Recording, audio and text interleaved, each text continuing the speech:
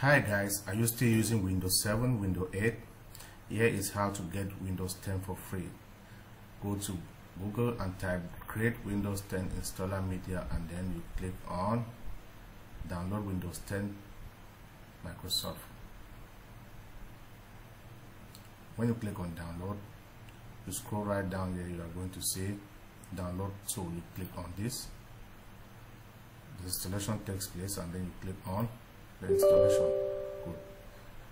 Run the program. I already have Microsoft Team in my account. I already have Windows 10, so to run and install Windows 10, just click on yes, and then you run the process. This is how you get Microsoft Team Windows 10 in your PC in 1 minute. Thank you so much, and I hope to see you. To see more videos like this, go to the BESONG101 playlist. See you next time. Bye bye.